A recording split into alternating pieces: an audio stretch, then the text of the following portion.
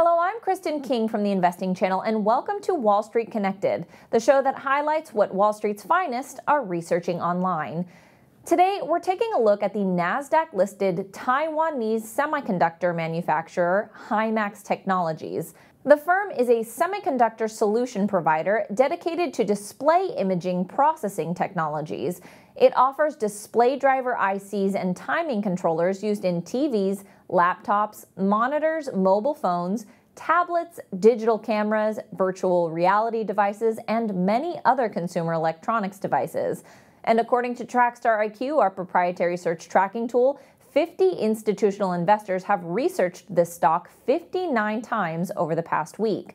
On Wall Street, 3 analysts are covering the stock, but between them, they have an 87% buy consensus.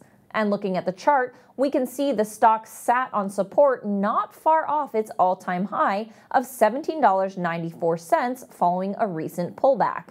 So what's driving the interest of late? Well, we can't ignore the ongoing semiconductor shortage. Himax is benefiting from this in the short-term and long-term demand for displays in smartphones, smartwatches, and other devices.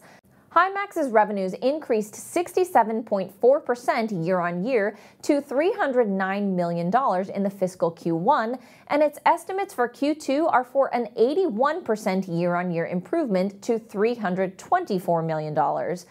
That's all we have time for today, but as usual, make sure you do your due diligence before making any investment decisions. To find out more about our Trackstar IQ data, sign up to our free newsletter at investingchannel.com/Trackstar.